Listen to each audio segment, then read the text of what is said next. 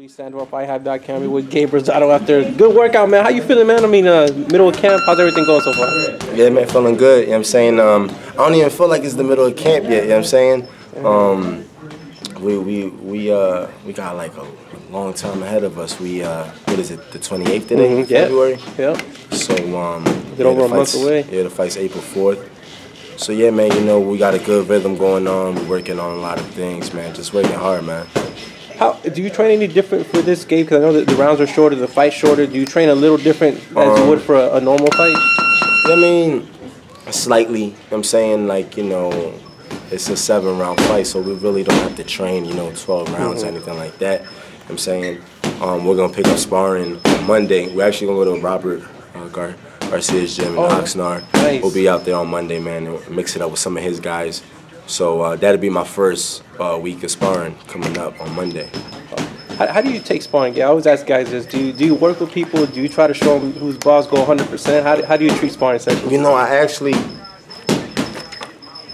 don't even really go hard in sparring. I'm saying I'm more of working on things and shit like that. But I think I'm gonna change that for this camp. You know what I'm saying? I think my mentality is gonna be a lot different into this camp. So I'm definitely gonna spar a lot harder and kind of push it to the limit a little more in sparring. You know what I'm saying? I think if I take that attitude into the fight, you know, it'll definitely pay off.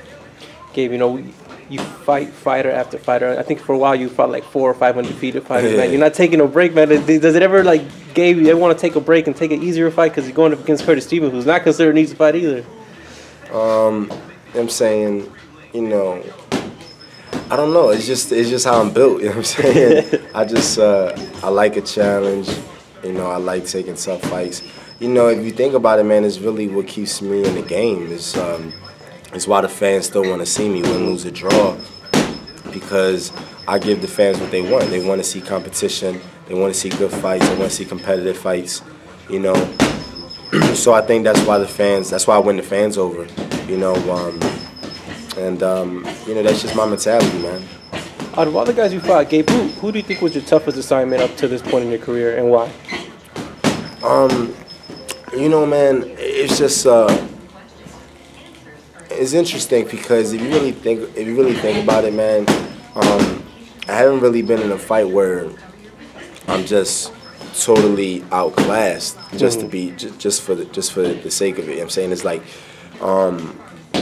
you know, a lot of times is I'm fighting through something. You know, I'm fighting through bad cuts, or I'm fighting through a broken orbital bone or something crazy like that. You know what I'm saying? It's like, you know, if you look at my fight with Quillen, it was a fight I was winning and I get cut, and you know, my last fight, it was a really bad injury that I suffered in my eye. I actually saw that fight. Yes, I think me and my trainer saw that fight like 2 days ago. Which one? My first time seeing it, the immune fight. Oh, okay. Right, it was my first time seeing it, right, and you know, I was watching and I'm like, damn, I didn't even show that eye was bothering me. You know what I'm saying? Like, I'm like, damn, how did I fight with that poker face? Like, I really was surprised watching myself that I was able to go so many rounds and not show that I was actually, you know, there's actually the first time that the doctor tells me and he puts 3 fingers in my face, I told him 2. And he looked at me like, and he goes like this, and he puts the fingers closer to me, and then I tell him 3.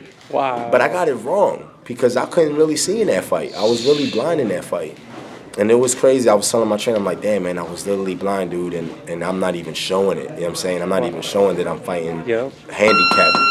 And I was actually doing good in certain rounds, you know.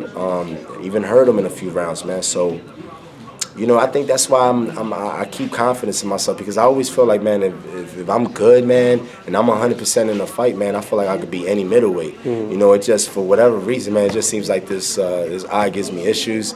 But, you know, it's something that I don't think about going into a fight. Like, I'm not going into this fight saying, oh, man, I hope this fucking eye doesn't. You know what I mean? You know what I mean? I don't go into the fight with that mentality, because you know I went against Vera and I beat the shit out of Vera, and look how good I looked. You know, thank God I didn't suffer no injuries in that fight, right?